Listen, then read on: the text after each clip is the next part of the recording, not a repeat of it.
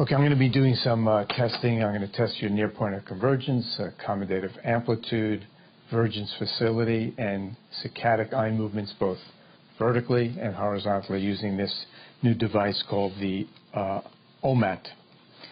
Okay, so let's assemble it first. And first we're going to do saccade. So what I want you to do is you're going to be holding this up right in the back like this, so it's right against the brow there. Okay, so why don't you try that? Set that up for yourself.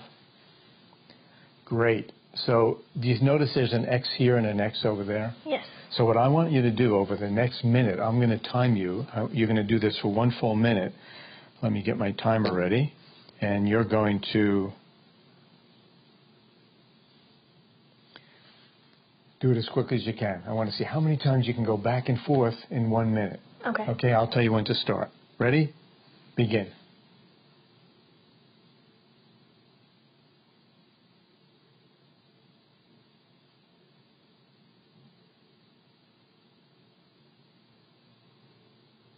Good. Stop.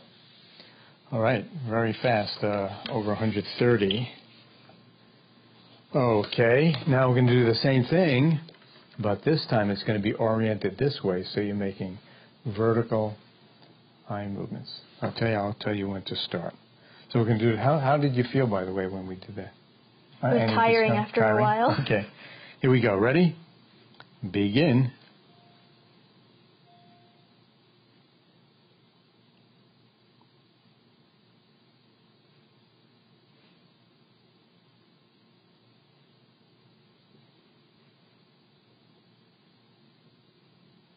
Good. Excellent. Okay, now the next step is I'm going to take this little gadget off and we're going to put on these letters here, a line of vertical letters, kind of like what we've used before. So what I want you to do now is, this is going to measure your near point of convergence, and I'm going to hold this up right about here. Your job is to look at that line of letters and tell me when that becomes double. It doesn't matter if it's blurry. Just tell me when it becomes double. Still okay? Is it double there? Yeah. Yeah, okay. Now I'm going to move it away. Tell me when it comes back to 1. Here. Right there. Great. Okay, let's do it with one eye now. Hold this up in front of your left eye. This time, I want you to tell me as soon as the letters become blurry. Okay? Okay. Here we go. Are they clear now? Yes. Tell me when it's blurry.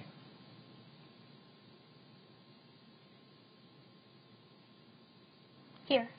Great. 8. Now cover your other eye. Let's do the same thing. Tell me when it becomes blurry again. Here. Right there. Okay.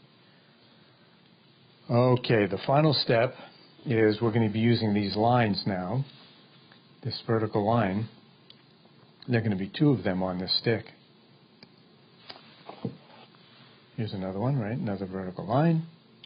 This one's going to go right over here. And you're going to hold this up yourself now, like this, right where it was before. And why don't you do that for me? Get that position comfortably.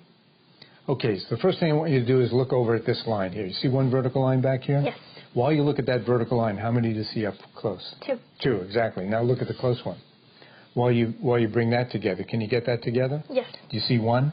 Yes. 2 of these in the background? Yes.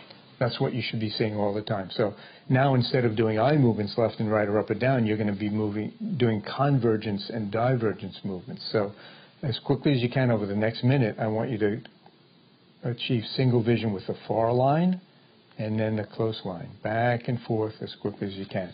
Okay. You understand? Yes. Ready? Here we go.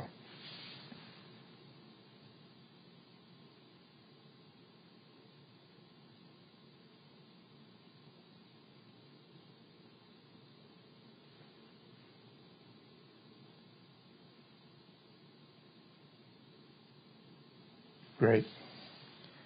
Which made you feel more uncomfortable, looking close The closer or looking one. far? The close one? Definitely. Good. Okay. Thanks. Very good.